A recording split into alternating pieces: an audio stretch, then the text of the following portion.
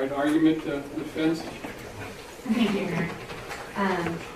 I agree with what Mr. Stanton summarized earlier, which was that we agree on what the law is here, and I think that that is well conveyed to the court in the pleadings that have already been presented. So I'm not going to belabor the law. Based on what was testified here in the courtroom today, there's really one issue for the court to determine, and that's what was in the mind of Erich when he stood in front of Your Honor and entered into that guilty plea agreement. There are clear indicators from the testimony that Erich provided to the court today that he was under the impression that sentences other than the lawful sentences were eligible for the court to impose. Erich's belief that the court could impose something that went below the second degree murder minimum of 10 years was clear. He said it over and over and over that he thought that while that was what he was pleading to, the discretion of the court remained, and the court could go less than that. He also stated that throughout the course of the conversations that he had with his attorneys, different representations were made to him about what the offer truly would become when it came to the date for sentencing. Mr. Klaus testified that there were discussions between his brother, the state, potentially the court, wherein specific numbers were actually discussed, and that information was conveyed to him and that he conveyed that information to Mr. Nowsch. What we know from both of them is that an offer was extended early in the case. That offer was rejected. According to Mr. Klaus, that offer did not change greatly, but it did change between initial offer and offer 2. At the stage of offer 2, we're now roughly September of 2015, negotiations were again discussed with Mr. Nowsch, and Erich again rejected the offer. Between September of 2015 and March of 2016, the conversations are purported to be ongoing. That was testified to by both Mr. Klaus as well as by Mr. Nowsch, that there was in fact this third meeting later in time. Mr. Klaus testified that the number 13 was represented to Erich in that window, that you would receive a 13-year sentence most likely. If we presume that to be true, and Erich in fact then entered into a negotiation in this case, his position that he didn't truly understand what was going on is borne out by his reaction to the PSI writer throwing out a different number, a number that was higher than that 13. If at the time of the plea he believed he was taking a deal for one thing, no matter what that one thing was, and he later in time, the next time someone is discussing numbers with him, states a different number, his reaction is, it is not at all delayed, it is not at all inappropriate given the contents of the information he was receiving. As his counsel pointed out, it was like his moment of clarity, his moment of, wait, what did I sign? Not his moment of, oh my gosh, I'm going to prison. This deal, if you believe he knowingly entered it at the time it was entered, always mandated that he would go to prison. So the idea that his reaction upon hearing these numbers from the PSI writer would have anything to do with the reality of a pending prison term, it's just undercut by the idea that he understood anything. So the only thing that reaction can be related to is the fact that he was learning different information than that which he believed to be true. This ties right into the issues related to his own educational and mental health deficits. In this particular case, we are dealing with an individual who is young, who has lifelong mental health history, who has lifelong educational issues that have been acknowledged and addressed by the school systems, and who most of the adults in his life have gone to great lengths to create different plans to accommodate his deficits. These are issues that should have been known or were known by his counsel. When you know you're dealing with an individual who while competent, falls in a different intellectual category or comprehensive category than the rest of your clientele, you have to make adjustments and modifications to make sure that that client is entering into decisions that are supported by sound logic and comprehension. Erich wasn't entering into this negotiation knowing and understanding what it was he was undertaking. He entered into this negotiation believing he was eligible for a sentence which isn't even lawful. He entered into this negotiation, if you believe the testimony of Mr. Klaus, instead of that position by Mr. Nowsch, of believing he was coming in most likely for a 13-year sentence. And when he learned that that information was inaccurate, he immediately responded in turn. He sought assistance from his counsel. He was referred both by his own admission as well as by his prior counsel's admission to seek the assistance of others, not to direct this information straight to the court or to step out and say, these are the things you can do, but let me notify the court that you potentially need another attorney to do it. He was instead turned towards other inmates at the jail or whoever it is at the jail that that statement was directed towards and told to seek the advice elsewhere. He did not know, as he stood before this court, fully what he was pleading to. He might understand that it was a second-degree murder and that that was less than a first-degree murder. He might understand that there were other charges that were to be dismissed relative to the original pleading. But his position then, from the moment of that PSI interview through to today, has been consistent. And that is, I thought I was getting a different sentence than that which was told to me at the PSI interview. That moment, when those numbers were discussed, is the moment he became aware of what he was really looking at. And that has to be considered by the court as to what he knew as he stood before you. All right, thank you. State. Your Honor, respectfully, I think in the court, in weighing the facts, the evidence before you, you have to come to the inescapable conclusion that the defendant Nowsch is an abject liar. And the way you come to that conclusion is actually going back to the date of his arrest. This may, my counsel, co-counsel just leaned over and whispered to me and said this is almost deja vu all over again for this court. And that is the date of his arrest, this gentleman, under the circumstances that he knew he had put into motion, stands in a second-story window of a home, negotiating with armed, uniformed Metropolitan Police Department officers and SWAT units en route to be able to smoke more marijuana before he gives himself up. Then proceeds via counsel in a sworn testimony before this court in a motion to suppress that statement to say that he had no idea what he was doing when he waived his rights and decided to speak to Clifford Mogg of a homicide unit. And this court reviewed the 2-hour interview of Mr. Nowsch being interviewed by Clifford Mogg. This court concluded, as it must have, by rejecting the sworn testimony in total of what Mr. Nowsch said under oath about his state of mind, about what occurred, about what was said and done, both by the uniformed officer that he encountered and discussed with, as well as Detective Mogg during the interview.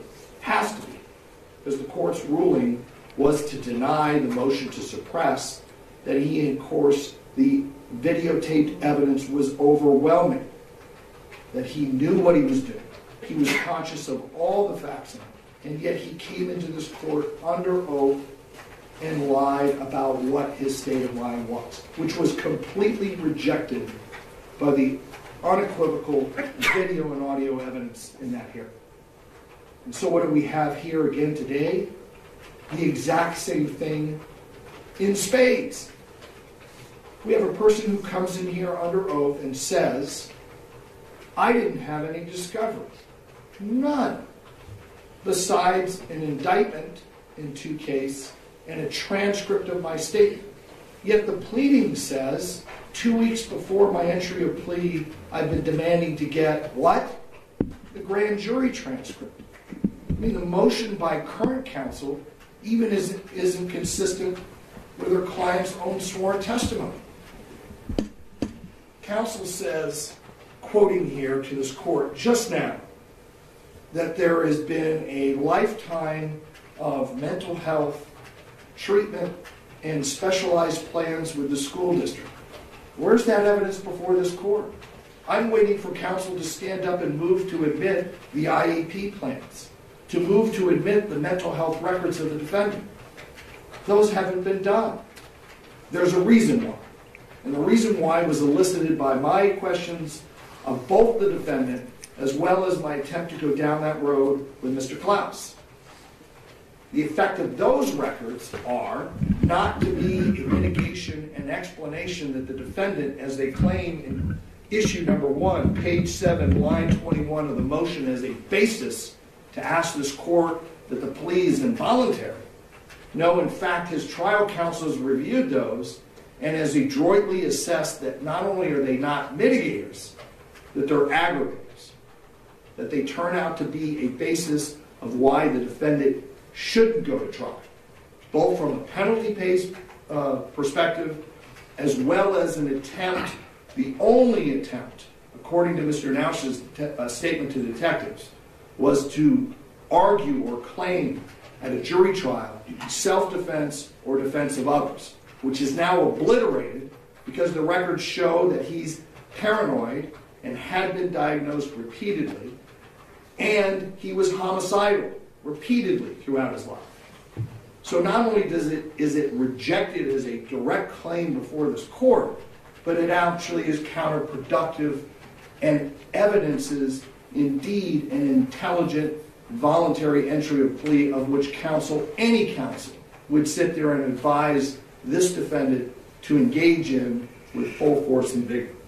Not one claim articulated in their motion stands ground or holds its own in this hearing.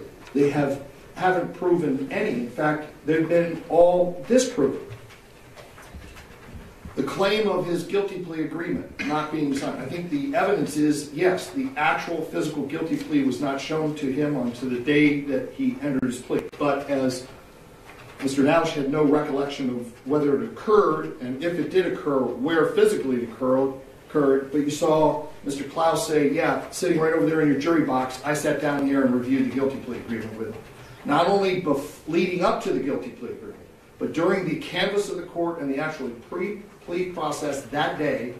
But even more compelling is subsequent from that. There is no evidence related to his counsel that would have given him counsel pause to say that this was anything but a knowing and involuntary plea in this case. Claim about pressure. What's the pressure? According to the written motion of counsel, it's listed on page 8, line 1 through 5. None of those things were articulated by the defendant. Once again, the pleading is inconsistent with the defendant's own sworn testimony. They claim the pressure is, 1, withholding discovery until 2 weeks prior to the entry of plea. We've heard no such testimony whatsoever in that regard. In fact, if you were to listen to the defendant, all the discovery was withheld from him. Present with the written guilty plea agreement until the court went on the morning of the plea conference. Once again, Mr. Nowsch says that's not the pressure. I asked him on 3 different occasions, 3 different ways, tell me what you mean by the quote, I felt pressure. What's the answer? The exact thing that the Nevada Supreme Court and virtually every other courts in the country flatly reject as a basis to withdraw the plea. What's that pressure? What the man said right out of his mouth. I didn't want to do that much time. That's not a basis to withdraw a guilty plea. And finally, the claim, once again by counsel, is discouraging Mr. Nowsch from asking questions during the canvass. I believe there has been no testimony in that regard. He says that he was told by his attorneys to say yes to everything that the court asked him, but not only does the transcript, but the jabs belies any claim that he was pressured whatsoever in the actual canvass by this court.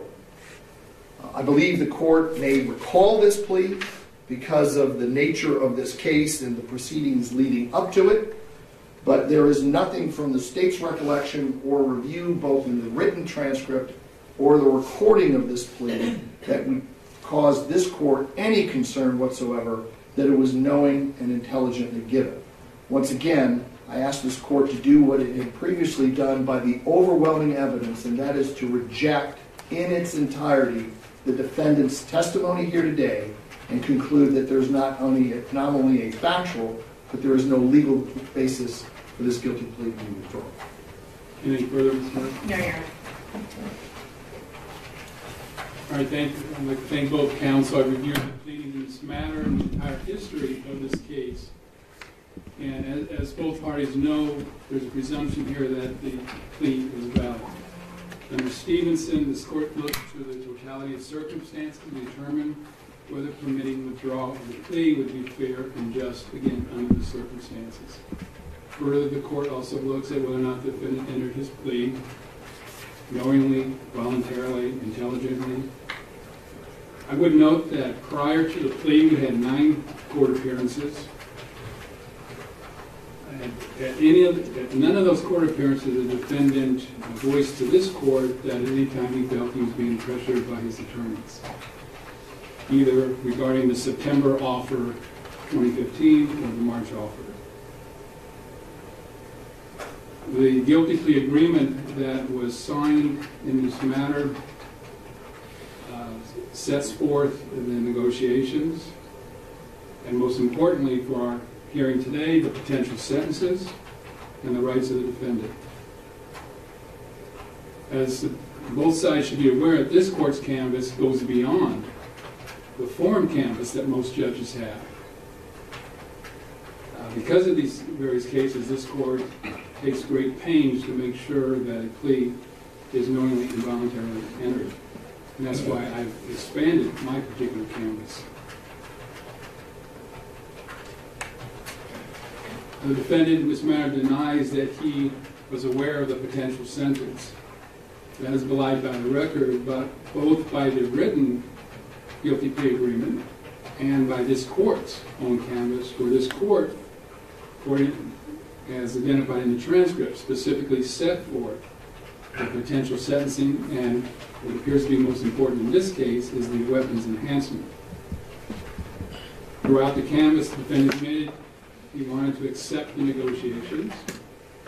He admitted he understood the negotiations. He admitted that no one was forcing him to take the plea. He admitted that no one had threatened him to take the plea.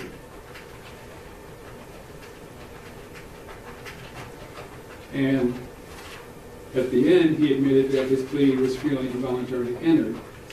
And based upon everything that was presented to the court at that time, this court made that finding at the time of the plea. And again, one of the other questions that this court goes even further. This court asked him if there are any other promises made to him outside of the plea, and he had answered in the negative.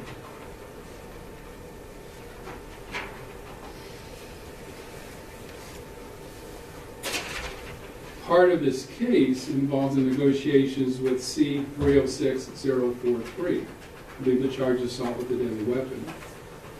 And the court looks at the timing of the motion and the timing of these pleas. The plea in this case was March 4th. The plea in the assault with a deadly weapon case was March 10th. And I'll address why that's important later. In the plea, in C-306-043 identifies this case. And in the other case, Judge Tagliati did find the defendant entering that plea freely and voluntarily.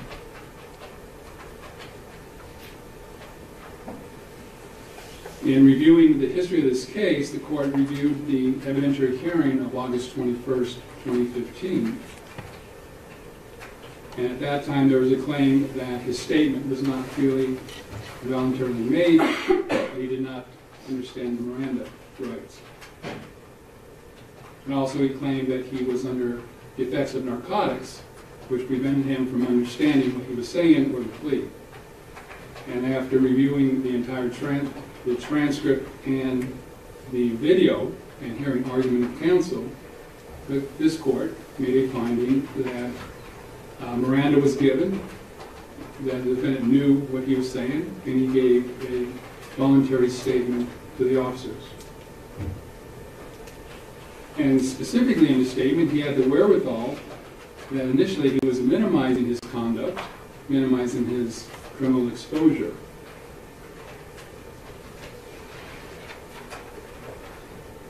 Three matters are brought up to justify the withdrawal of the guilty plea in this matter, and I'll address those in order. One is that it's a claim that prior counsel failed to properly investigate mental health issues and take those into consideration in recommending the negotiations in this matter. There's nothing before this court, or my interpretation of the evidence, that counsel failed to do that. I find the exact opposite. I would note in the guilty plea, in the PSI, the defendant had represented to the writer, in both in this case and in C-306043, that at age 5 he was diagnosed with bipolar, ADD. At age 12 or 14, the defendant advised the author that he had stopped taking his medication. It is noted that he had completed his 11th grade.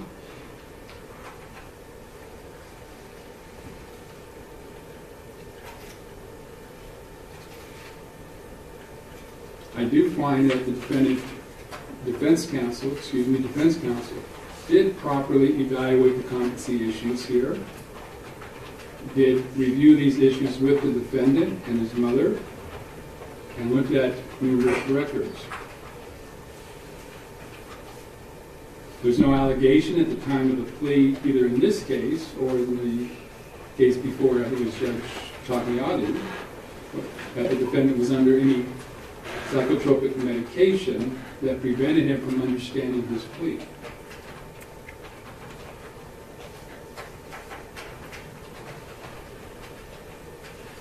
And it's quite clear from Mr. Klaus's testimony that he did not have any concerns of competency when discussing the case with his client, nor when he entered his plea. He stated that mental health issues are always a concern of his, and he takes those into consideration in all cases, which is appropriate for all defense counsels.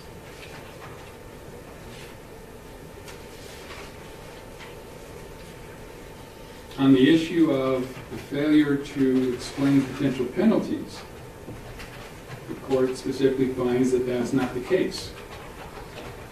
The guilty plea agreement quite clearly sets forth the potential penalties. And again, this court set forth the penalties to the defendant, which he answered he understood. And also, the defendant admitted to the court at the time of plea that he had read and understood everything contained within the guilty plea agreement, which includes the potential penalties.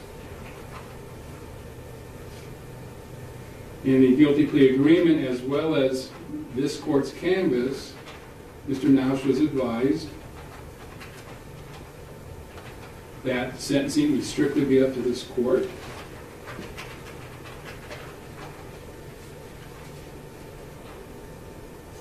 There's been no credible evidence here regarding defense counsel telling the defendant to merely parrot the word yes every time the court asks him a question at the time of his plea.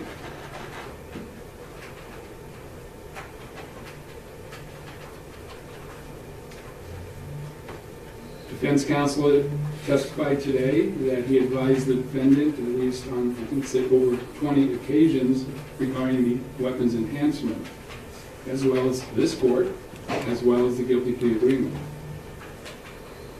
It was testified that there was no concerns by the attorney that the defendant did not understand the penalty enhancements. And there's testimony from counsel that on or before, or on or about September 2015, sentencing issues were discussed with the defendant, as well as prior to the plea in this particular case.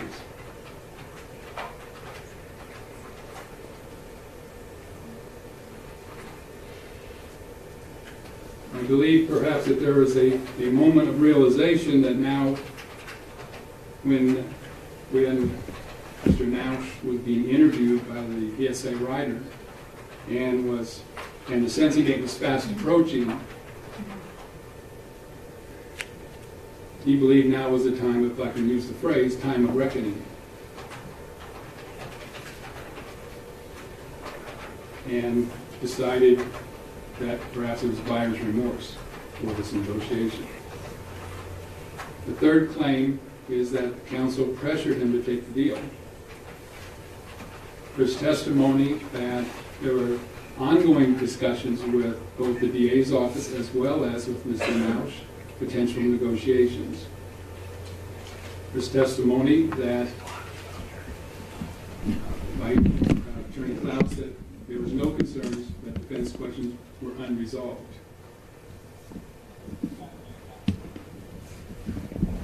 Every defendant facing a sentence feels pressure to accept negotiations because they're going to look at potential incarceration. I did not find any testimony here, any evidence that the plea by Mr. Nowsch was forced by any pressure imposed upon him by counsel or this court. The next issue is regarding discovery, that the defendant entered his plea without the benefit of discovery.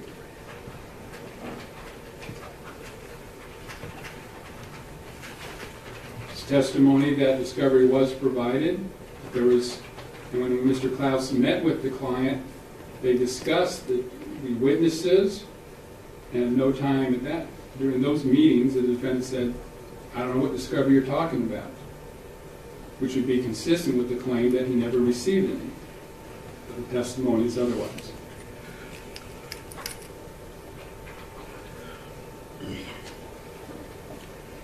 As I mentioned before, the timing of the motion is relevant to this court's determination. The plea in this case is March 4th, and the filing of the defendant's motion to withdraw plea was dated April 17th, approximately 6 weeks later. As the parties know, under U.S. v. Alexander as well as U.S. v. Baker, cited in the Stevenson case, the court looks to the timing of the plea and the motion to withdraw to make any determination whether or not a defendant made a rash or hasty decision.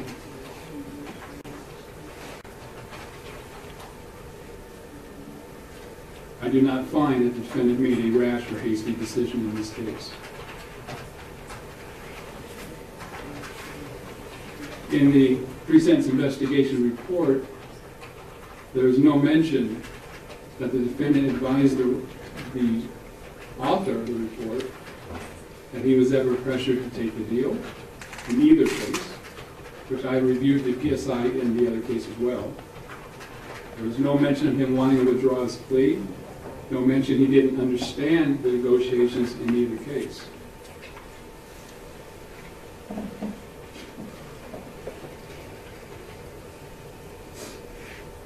Considering the totality of circumstances of the record for this court, as well as the testimony, I find that the defendant's entry of plea was freely, voluntarily, and knowingly entered.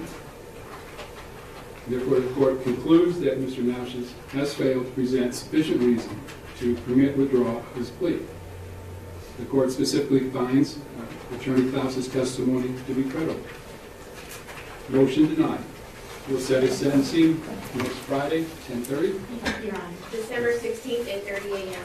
I apologize. When we were originally appointed on this matter, we were appointed for the limited purpose of this investigation and motion and hearing. Could you continue that appointment and Absolutely. ruling on that matter? I appreciate you staying on the case.